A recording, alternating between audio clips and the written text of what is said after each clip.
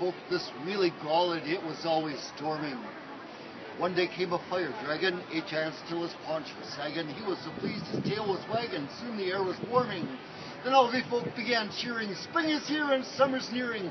Dragon, we are sadly fearing you'll leave in the morning. Dragon said, I'll not be fickle, if you'll help me with my pickle. Lend me a comely wench to tickle, and you'll not be mourning. Then came a hero, none are dafter, high adventure he was after.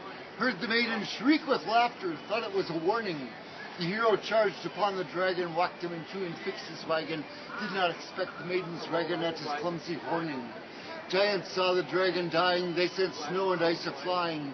Soon the folk were slowly crying while glaciers were forming.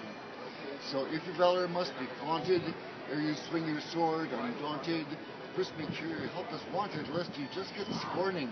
Good things come in many sizes, truth lies hidden in many guises. Life is full of big surprises, look out when you're snoring. Very good.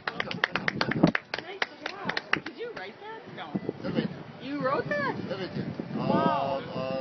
The stuff that's available, well, that obviously is to the tune of What You Do with the Drunken Sailor. Yes, yes. Now, I know you didn't always do this for your job. What did you do prior to this? Or what have you... I spent the last 30 years driving buses and trucks interstate, and before that I tried to perform at Renaissance fairs, but it's been a long time. Seven flashes, Skyblue tenderness.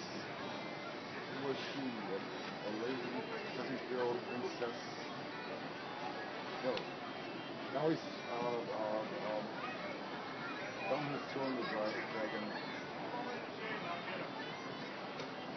Who wins? This is terrible. Anyway, this is where it's passion. And who wins?